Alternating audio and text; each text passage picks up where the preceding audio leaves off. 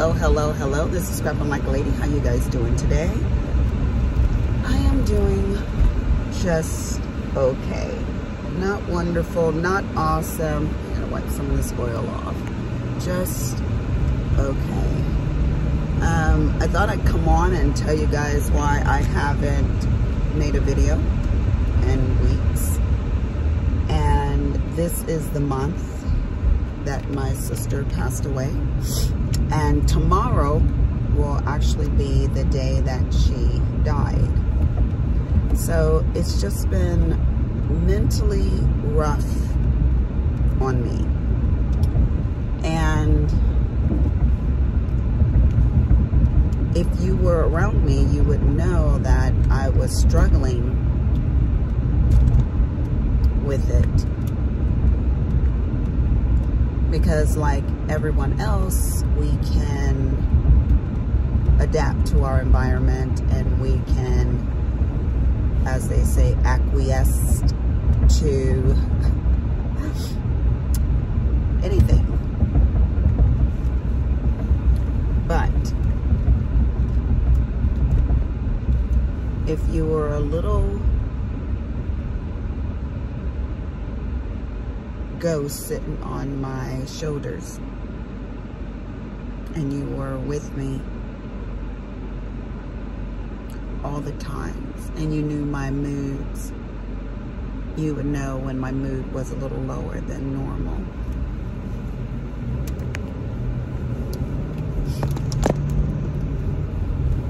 And today is one of those days.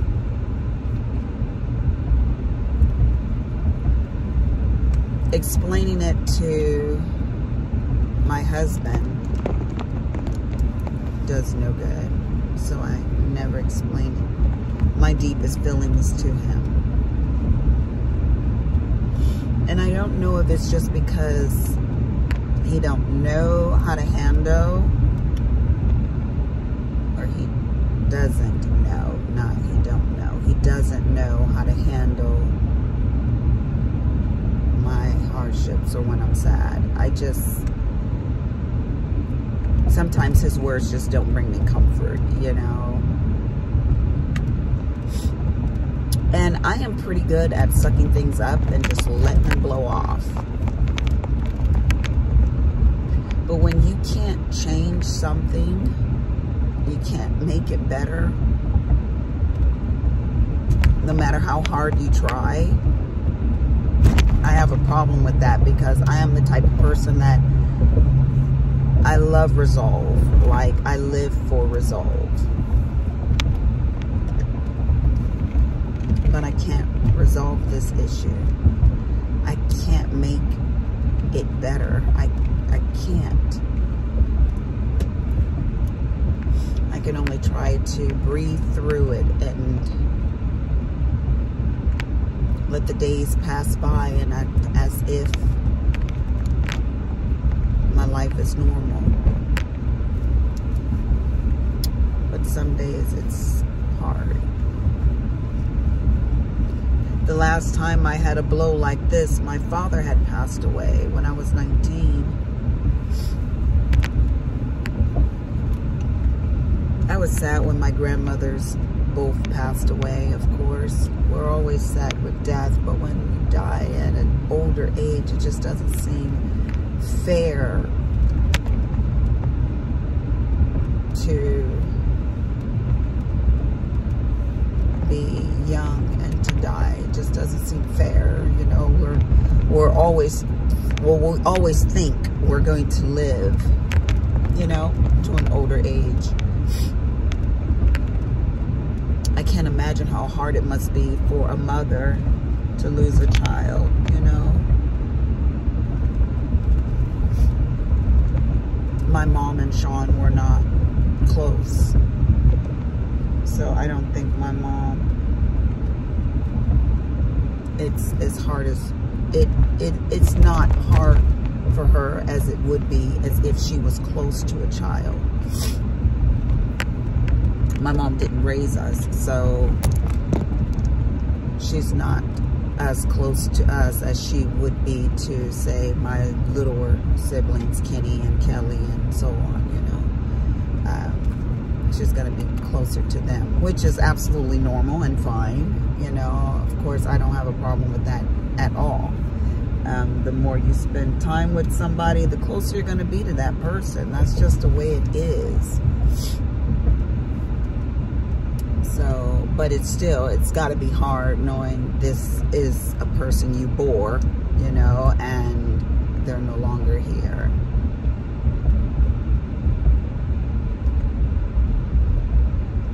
So, I have been watching a lot of K-drama movies, you know, just trying to dull my thoughts by watching other people's lives, love,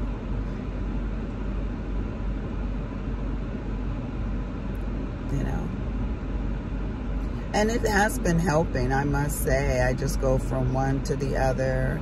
I've always been an insomniac, and now I have a reason for staying up.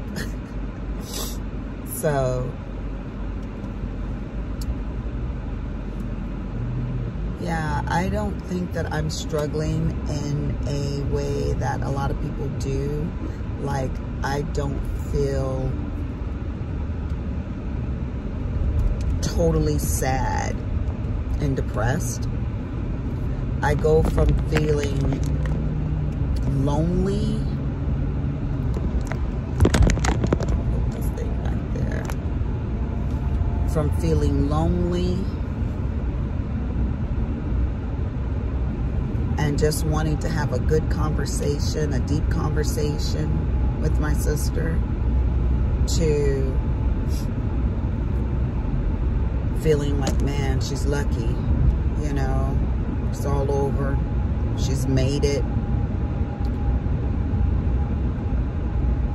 to feeling dread, like,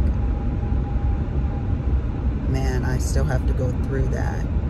It's like watching someone swim across a turbulent, you know, lake, and they finally make it to the other side. And you're happy that they made it to the other side because you were like, ooh, ooh, ooh, ooh, ooh. And then they make it. You're like, yes, for them. But then you go, oh, now it's my turn. I got to do that. I hope I make it type of thing. That's what I feel like. So I'm sure when that person is swimming, they're trying their hardest, you know, and even in the, you know, moments of times as they're swimming, they're thinking, I got to keep going. I hope I make it. There's a little bit of doubt there. It could be a little scary. Say the water comes and goes over your head, and you know, you drink some of it and it goes down your windpipe, and you're trying to do this thing, you know, you're coughing through it, and it's hard. That's how life can be sometimes, you know, where you're in doubt. You're hoping you make it. And hell, sometimes you don't even know if you make it.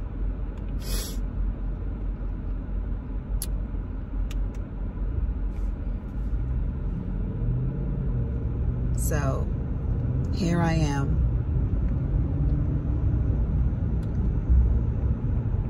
On the other side of the lake.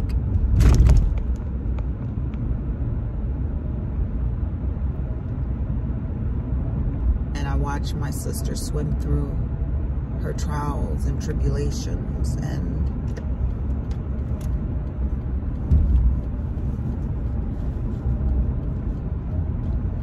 now I have to do it.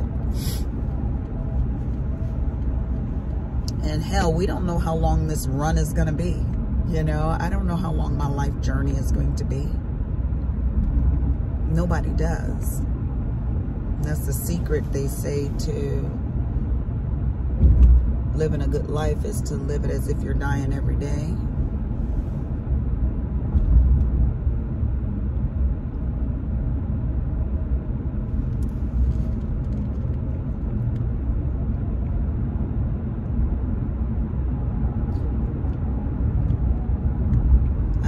side of the lake, dreading the fact that it's my turn. Whereas before, although the waters are calm sometimes, ripply sometimes, and overwhelming sometimes, if you're crossing the lake and you're tied to somebody that's crossing the lake, but they're a little bit ahead of you, and you got that security of a rope being tied to you with that backward glance of, I got you, girl, and I love you, it makes it a little easier to feel secure knowing that you've got somebody crossing with you. But now I feel like she got on the other side and she cut.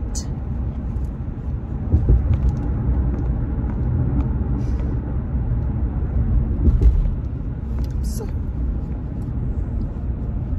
I feel like she cut the ropes.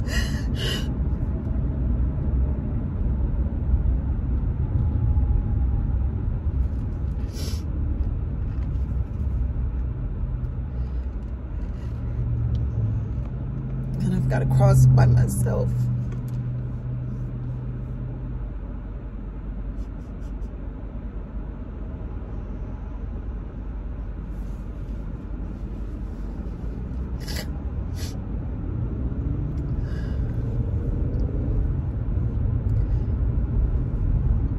I know I can do it.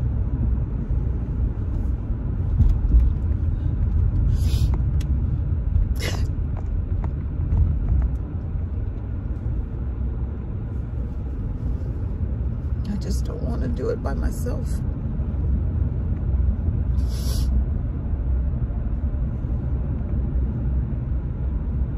When I was mad at Willie, I called my sister and she talked me through it. She's like, girl, you know he just crazy. You know he ain't got a lick of sense. That's what she would say. Why you letting that man get to you?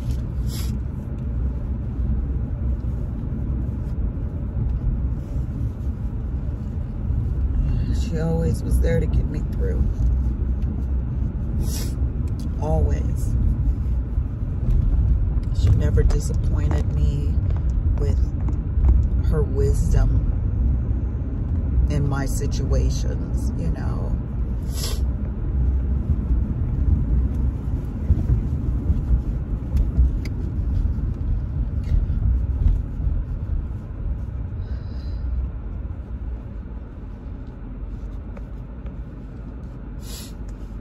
So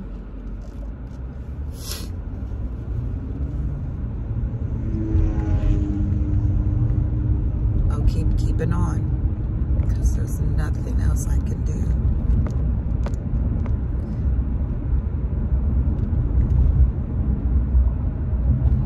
You know, I had a patient, she's a Mormon, and she said there's the Book of Wisdom. You know, they've got a couple of the Book of Mormon, Book of Wisdom, you know, all these other books that they think are the additions to the disciples, you know, continuing to write books. And it really doesn't matter what your religious beliefs are, but we were talking about different beliefs, and we were talking about wine, and she's like, well, that's a commandment that we shouldn't drink wine. And I says, no, baby, it is not a commandment to not drink wine. In fact, the Father told us to drink it for our ailments. If you're feeling ill, you know, yes, fermented fluids are good. We're supposed to take of the vine. And she's like, yeah, but remember, we have the Book of Wisdom that tell us not to drink wine. And we have modern day technology if we've got an ailment, we can go and get medication and they can see what's wrong with us, and things are now more updated. And I says, so you're saying that in the Word of God, where He's the God today and forever, changed His mind because of technology? And now He's telling us not to drink from the vine, when originally He told us to drink from the vine.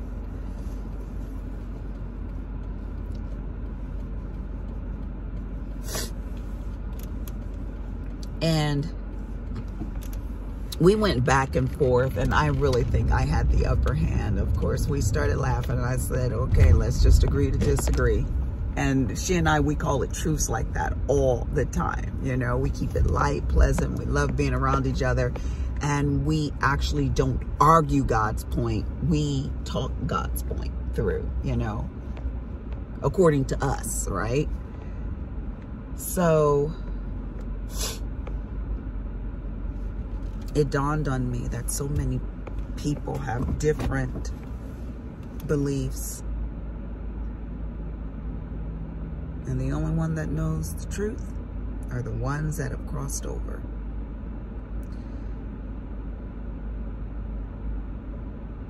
Even when I hear people say, I know that I know that I know, I'm thinking, you know nothing. You're a fool. Stop it.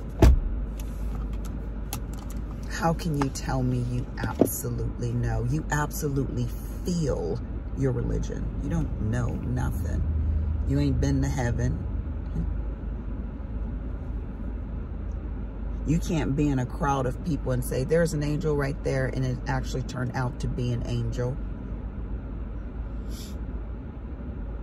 Yeah. So, sorry for not making videos this month, but I'm sure you fully understand. It's been a difficult month for me. I'm going to get out of here because I'm going to go into the El Tapatio Mexican grocery store and get me my coconut mango drink, and go home and watch some K-pop. Take my mind off of my sad thoughts. Deuces.